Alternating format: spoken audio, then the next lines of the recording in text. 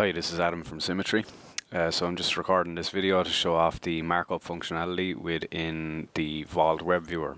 So if I just take a random part here from my Vault, and if I just go to View here within the Vault,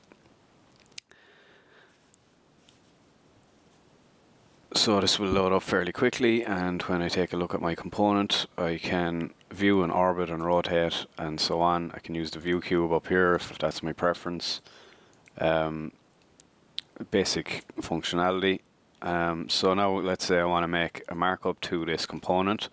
When I click on the markup tool, my component is essentially frozen in space. I can't rotate or orbit it at this point, but I can start making my markup because I'm working on a still image at this point. So if I select, say, the revision cloud, I can draw a cloud like so. If I select text, I can put in some text.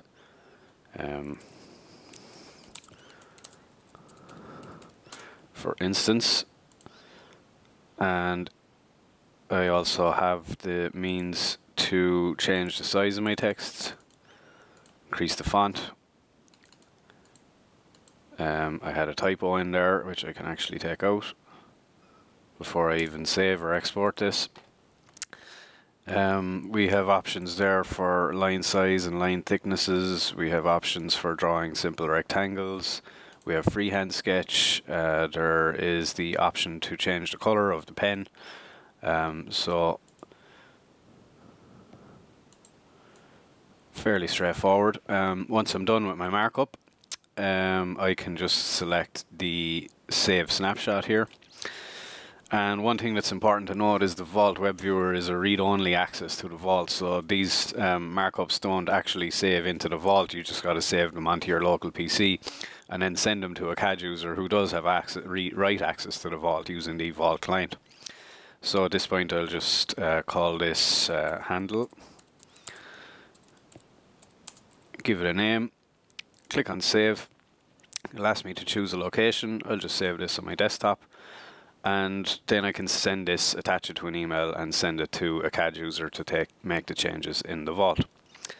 So we just showed that with the 3D parts. We can do the very same with 2D sheet drawing in the Vault. So same principle applies.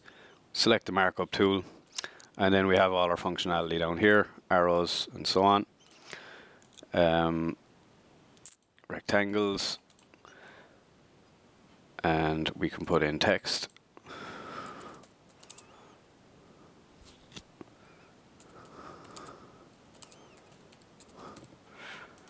And we can change text color. We have the ability when we're on freehand here to use the highlight option instead of, say, the normal pen option.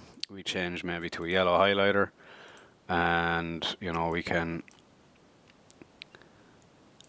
just start highlighting or drawing. A little hard to see, but the highlight pen doesn't actually hide the lines behind it. So with that then, we can just click save, and we'll give this a name.